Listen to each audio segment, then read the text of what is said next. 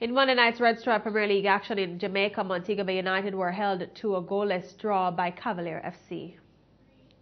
No goals scored in this fixture. Cavaliers Soccer Club, Montego Bay United.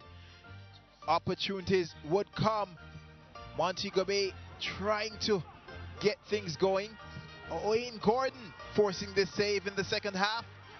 First shot on target all match, minute 54. That's the timing of it.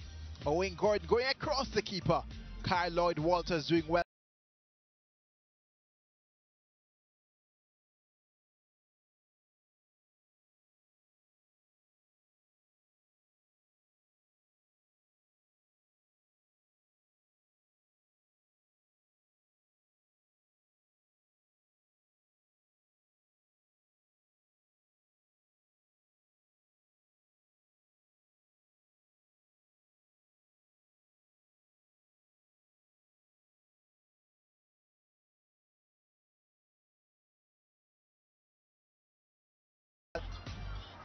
Chevon Marsh.